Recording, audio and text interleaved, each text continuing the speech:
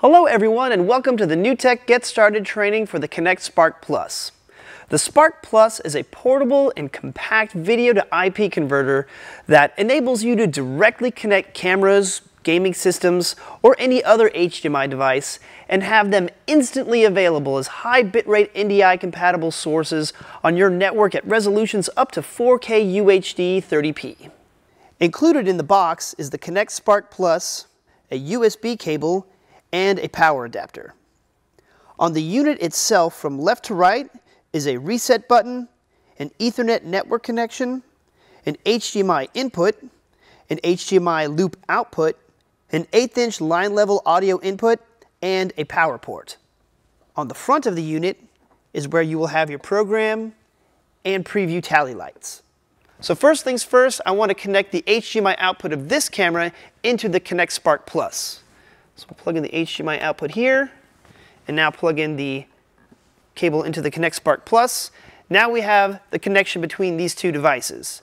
Now I'm going to go ahead and open up on my laptop an application called NDI Studio Monitor that you can find for free at ndi.newtek.com. And this application lets you browse your network to see what sources are broadcasting over NDI. And at the top of the list here is my NDI Spark Plus. And if I select that, boom, now we have the HD resolution coming off of this camera into the NewTek Spark, which I can now view from any NDI compatible device on our network. Now to configure the NewTek Spark Plus, I can use the NDI Studio Monitor application and go to the bottom of the screen and click on this gear icon on the bottom right. And that's going to bring up a web browser with the IP address of this device. Now to log into the NewTek Spark Plus, you'll need to type in the username, which is admin, and password, which is also admin. Select login, and this will take you to the landing page of your NewTek Spark Plus. From here we can see the native resolution of the output of our camera, which is providing video to our NewTek Spark Plus, the frame rate, bit rate, and audio format, along with the serial number of our NewTek Spark Plus. You can also go through under the basic settings option to change your device name, determine which NDI channel you want to be going out of, and directly beneath that is the audio source. From here you can select either the HDMI embedded output of your device, or you can plug into the 1/8" jack on the NewTek Spark Plus to bring in a different audio source altogether, like an MP3 player, for example. You also have a volume slider here for determining how loud you want those audio levels to be coming through. And you can also reset, reboot, restore, and update the NewTek Spark Plus directly from these basic settings.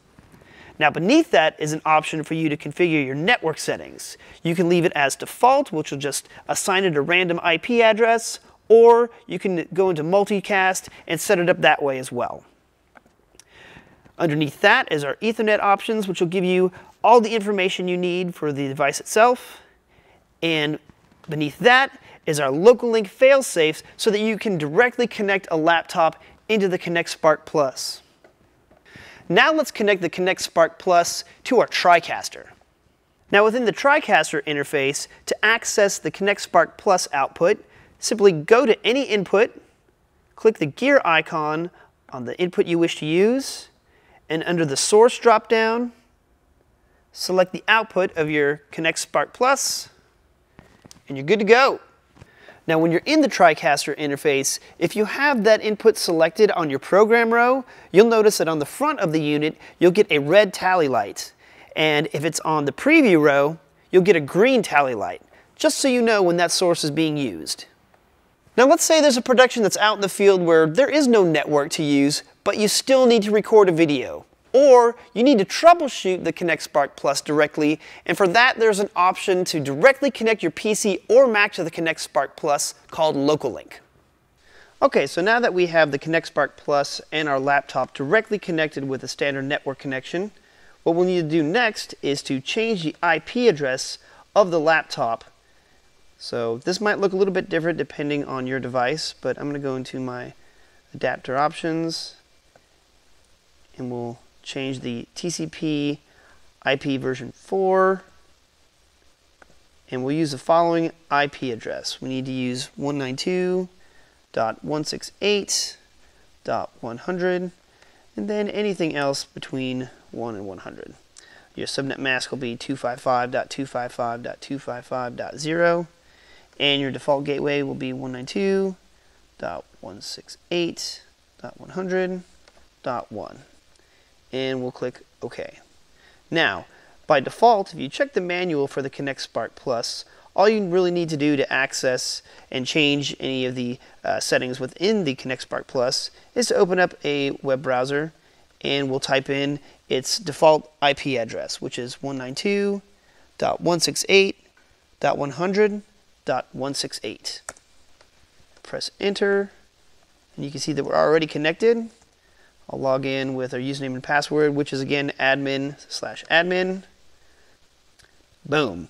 And now we have full access to the NewTek Spark Plus. So again, from here you can change the device name, make any changes you need to, but more importantly, in this situation, which is going to be typically used for changing your IP settings back, say you set it up manually, go back in here and say, all right, yep, this IP address, we don't want it to be set to that.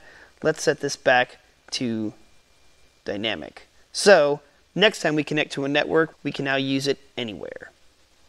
Thank you for watching today's Get Started training, and for more information about the NewTek Spark Plus or all of our NewTek products, visit newtek.com. Thanks for watching.